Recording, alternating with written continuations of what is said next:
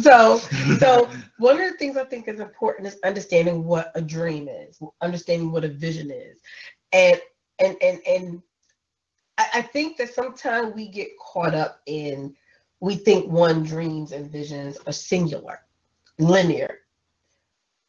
This is what I want to do. This is what I feel called to do. This is my purpose, right? And we're very motivated in the beginning.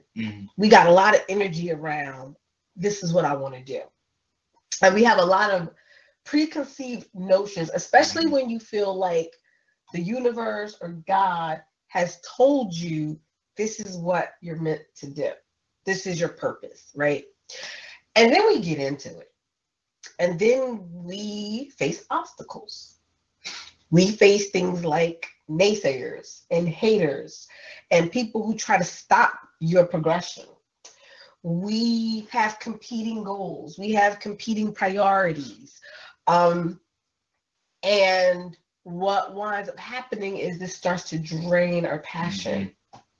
This starts to drain our motivation.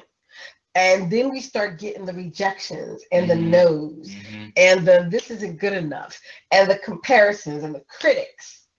And then you start to go, am I really supposed to do this? Is it supposed to be this difficult? Why am I struggling to manifest my dreams and achieve my goals? Why is this happening?